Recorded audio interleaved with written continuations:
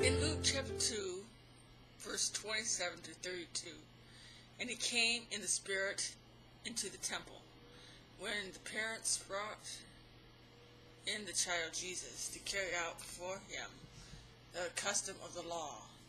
Then he took him into his arms and blessed God and said, Now, Lord, you are releasing your bondservant to depart in peace, according to your word.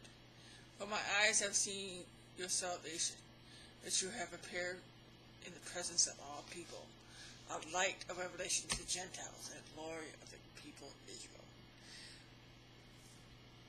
When Jesus was born, it was custom that he would be brought to the temple to be blessed and to perform the rites and everything that needed done by the law.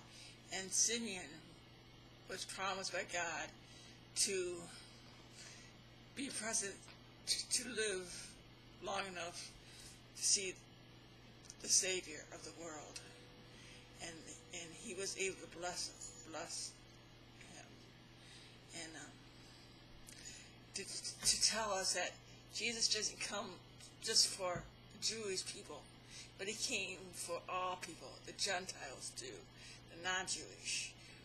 And God is so good, and he loves all men.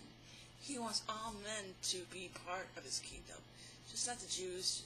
He wants everybody, Jews, Gentiles, but we have to follow Jesus Christ. It's all about Jesus, knowing Jesus Christ is your personal Savior. How can you not want to know him? How can you not live for him and do what he wants, not the way the world wants? The world says you can do anything in any way, you can believe any way, any way to heaven. But there's only one way. There's only one way to heaven, and that's just Jesus Christ.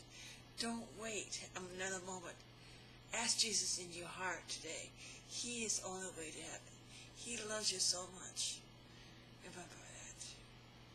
And if you want to talk more about Jesus and a way to heaven, call 888, Need Him today, and they will help you lead a personal relationship with Jesus Christ. And remember, Jesus loves you. Thank you.